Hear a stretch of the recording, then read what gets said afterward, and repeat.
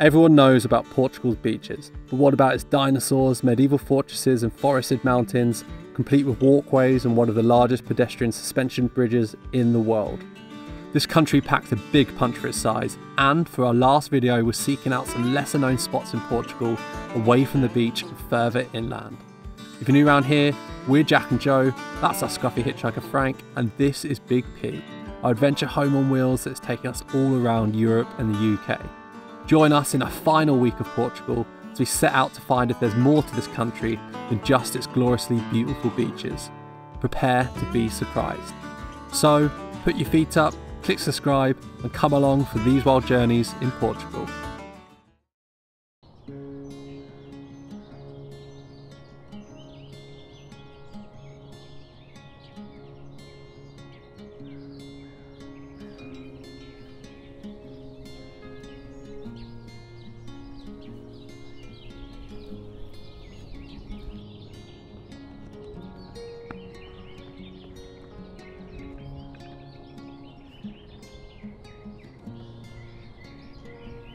After watching the giant waves in Nazaré in our last video, you find us nestled a bit further inland, up high in the hills of one of Portugal's many national parks.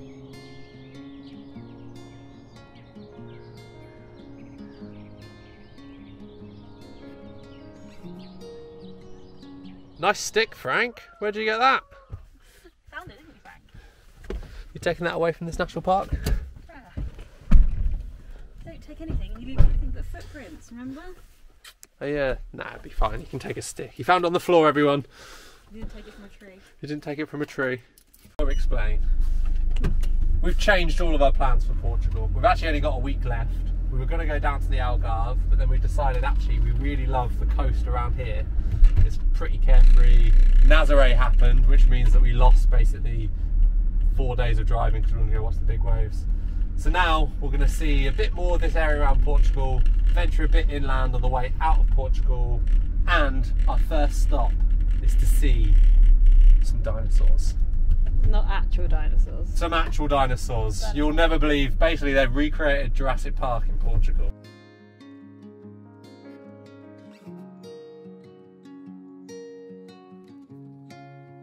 Alright, they definitely haven't got real dinosaurs in Portugal.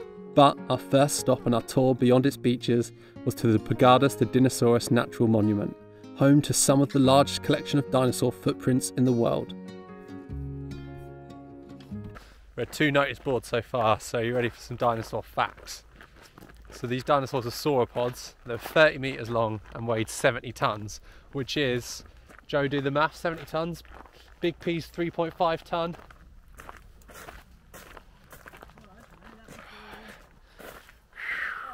20 times as big as Big P. And these footprints are here when Europe and North America were together in one big like Pangea continent.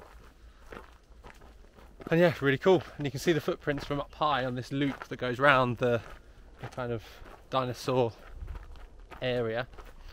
And it's in an old quarry. Look how big that is. Wow, Joe, they would have been massive. Yeah. Just seen on the board it said like the footprints would have been 60 centimetre in diameter and 90 centimetre long, so just huge, like ludicrously big. My second favourite dinosaur, sauropods are, after Triceratops. That was a really cool hour to go see the dinosaur footprints. If you like dinosaurs, or if you want to be a big kid and look at dinosaur footprints, it was a really cool, different thing to do. I think that's what we're trying to do in the next week or so. Go and do things that aren't the things that we've been doing for the past like month or so, which is go to the beach. So glad we went here. There's a few other things that we're going to go to that we passed on the way down through Portugal and we're like, oh, maybe next time. But seeing as we're not going down to the Algarve, we're going to go do them. Yeah, onwards to find our spot for the night, a bit closer to the coast. I think what I'm going to do in the next 2 weeks is just getting the sand out of my shoes. It just keeps coming and I don't know where it's coming from. Ah. Joe has a big problem with sand and stones. But it's just like relentless. Have you got a hole in your shoe? No, because it's not the stones from here. It's the stones from in Nazaré. Those waves, man, they're just strong, aren't they? Blow stones into your shoes from here. But anyway, we'll see you at the next spot.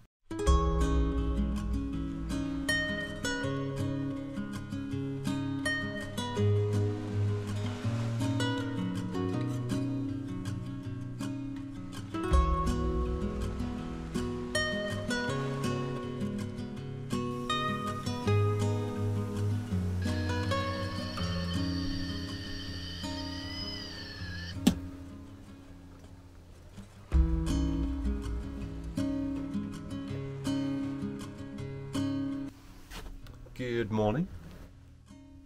We left the national park yesterday and we've come to Laguna de Obidos, which is a bit closer to the coast, but it's actually a tidal lagoon, and it's probably the first time on this trip that we've followed Charlie and Tash somewhere as opposed to them following us. We were promised paddle boards and warm weather. At the moment it's a bit grey at the moment, but we'll hopefully be a nice place to chill out. It's got some nice walking routes, running, some bird watching. So yeah, looking forward to maybe just chilling out here for the rest of the day.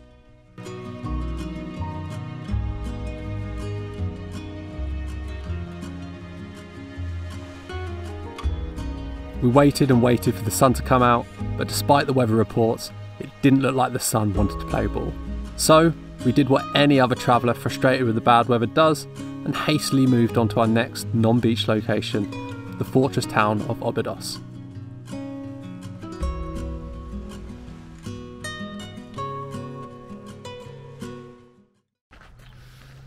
It's cold today. It's cold with us. Oh my god, I haven't even introduced where we are, so that joke won't even make sense.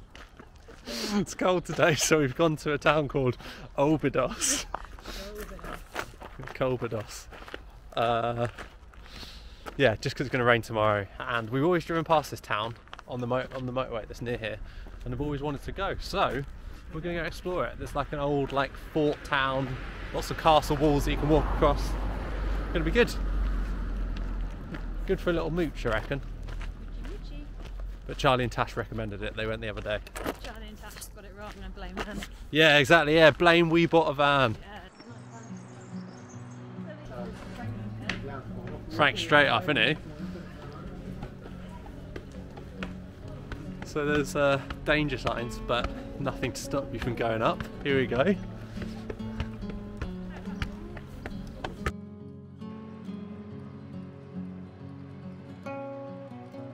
You know how long all the walls are in total? Yeah. 3 kilometres. I'm going to ask you the age-old question every time we go into a tiny little village. Mm-hmm. Imagine driving the van down a road like that. I'd actually be sick and cry at the same time.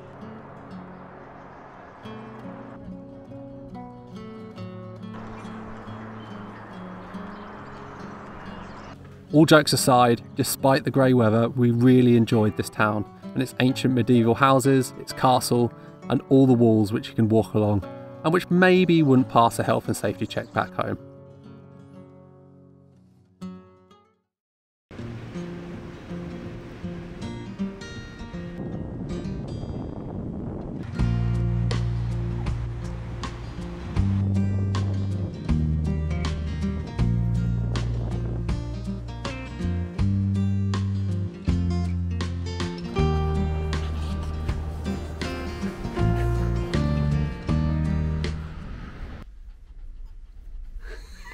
Frank, you look, mate, you need a bath. You stink. I think Frank's probably had the best time out of all of us in Portugal, because all he's done is just run around on the beach. He's disgusting, he stinks, he's covered in sand. Yeah, he's salty, sticky. If you stroke him, it's just like an oh. That was an awful face. Yes, look at him. He's sad to leave Portugal. I'm going to miss Riley and Winnie. I'm going to the beach with Riley and Winnie. Sometimes they take a ball to the beach with Riley and Winnie. Oh my goodness. Just listen out for them. Frank, are they there? Frank, are they up here? Oh, sorry, no. So after leaving Obidos, which is when we last spoke to the camera, we came back to where else but Baleal, because It suddenly dawned on us that we basically have... When are we back in the UK, Joe? Next weekend. In like 8 days. So we need to start. We need to leave Portugal. We should drive back to Calais so we can get the train back. So we thought, what do we want to do for our last few days? You're right, Joe. Loads of water. Sorry. Loads of water and sand. So we thought, what do we want to do for our last 3 days working on the road? And we thought, well, we'll go back to Baleal because we can surf after work, and the internet here is super quick, like 200 megabytes per second. Anyway. We've had a lovely final day. We've been for a surf, we've been for a dog walk. Frank's actually been for 2 dog walks today, so he's knackered. And we're going to head off to a final stop in Portugal, find our spot for the night, and then tomorrow we're going to do something really, really cool. But before we leave Baleal, we need to say goodbye to our friends Charlie and Tash. Oh, I can't believe it. Bye, guys. It's emotional. Don't worry. Yeah. We'll follow you out anyway because we'll go. Oh, of course you will. Bye. We drove for close to 3 hours. First we headed north back to Porto, where we'd begun our Portugal trip a month or so ago, and then eastwards, up winding mountain roads, through cloud and tree-filled hills into a rural, wild part of Portugal.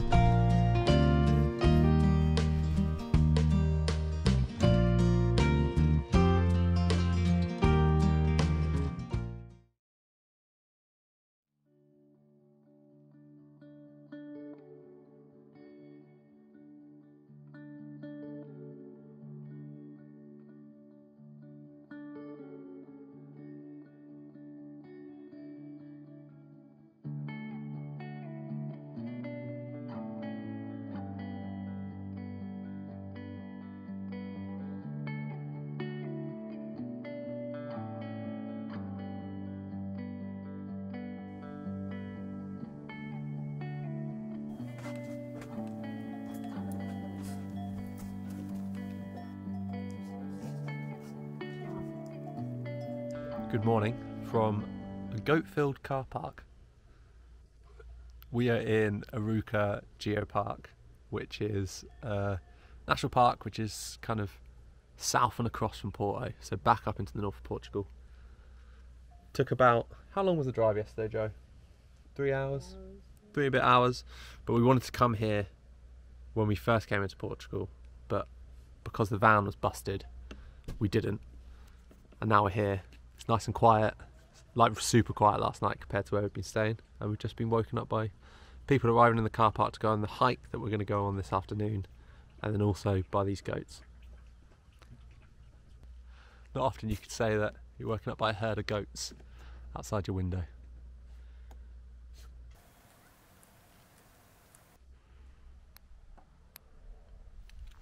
So it's the afternoon. I booked tickets to do this activity, which is the second largest pedestrian suspension bridge in the world. It's in a place called Arouca Geopark, and I booked it this afternoon because it's supposed to be a morning of rain, and it basically hasn't been a morning of rain. But it's been very nice to chill out. Joe's got maybe 50% of the sand out of the van. Still got a bit of work to do. I just caught up on some uni work. But now we're going to go for our walk. It basically takes you along some walkways, which are called the Paiva, little pathways of Paiva, something like that, I can't remember. But yeah, it's really beautiful around here. It's like a really kind of muggy, cloudy day, but it's quite nice. And it's nice to have a different style of nature to what we've been used to in Portugal for the past month and a half. More trees, there's a massive river, and the views are really, really nice. Oh, and we've had to leave Frank behind because this isn't a dog-friendly activity. But he's been for a walk this morning, and the van is all nice and cool, and Joe's got a camera to check in on him. But he doesn't really do anything, does he? He just sits on the sofa and chills. So He likes it, Simon, does it? yeah. I mean, we are quite annoying, so that's understandable.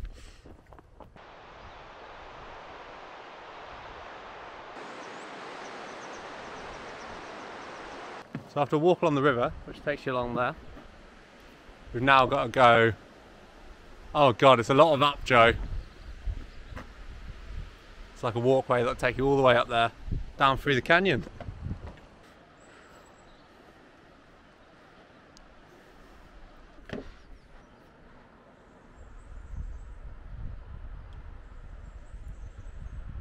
Whew, quite a lot of up on these steps. But the reason we've done it from this side of the bridge, let me just catch my breath, it's because you get to do some of this walkway which takes you along the river and the canyon. The whole walkway does go for 8 kilometres one way, but we can't really do that with Frank, so we're doing a little portion of it today. I think it's about 1.5 kilometres, and then going over this bad boy. So you can see that through the trees.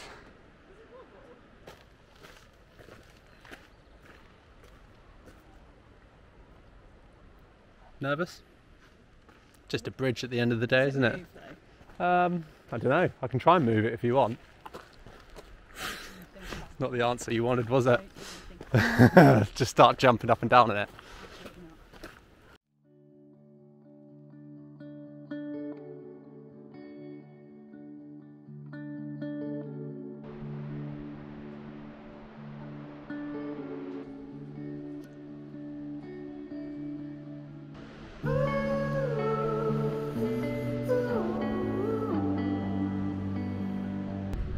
Yeah, 50 stories high and 516 metres long, so half a kilometre across the canyon.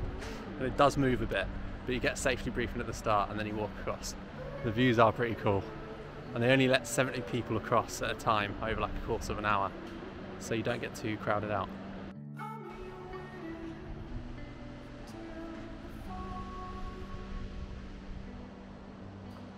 Really cool experience. And because they don't let too many people on, you can really take your time and look at the view. And if you wait around at the other side for a little bit, you get a free run, and there's not actually that many people on it whilst we're on it right now.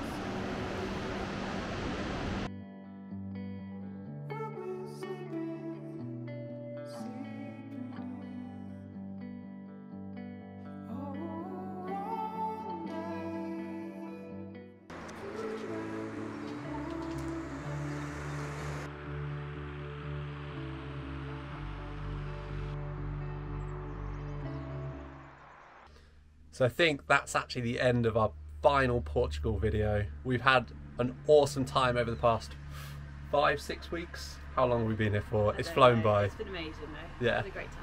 And the last week or so where we've not been at beaches has proved to us that there is definitely more to Portugal than its beaches. There's so much more to do. In fact, we're in the Douro region now, and like if we had more time, we'd probably explore more of inland Portugal. But alas, we need to head back. Our Schengen time's running out. But yeah, it's just a beautiful country and the perfect place to have a winter escape. We're now going to be heading back to England. By the time this video is out, we might be travelling back to England, or we'll be in England. We've then got a month or so where we're just going to be chilling. We're becoming uncle and aunt 2 times in the space of about a week, which is really, really exciting for everyone in my family. So the next time that we'll be filming is in May time, where we're heading back to our top tier favourite country in the whole entire world, Scotland, where we'll be spending a summer exploring the Highlands and more of Scotland's amazing islands and wildlife. We're genuinely so excited, I can't even tell you. It's just going to be amazing. So yeah, if you haven't already, click subscribe. Let us know if you've got any questions, and we'll catch you in a month or 2. Bye. Bye.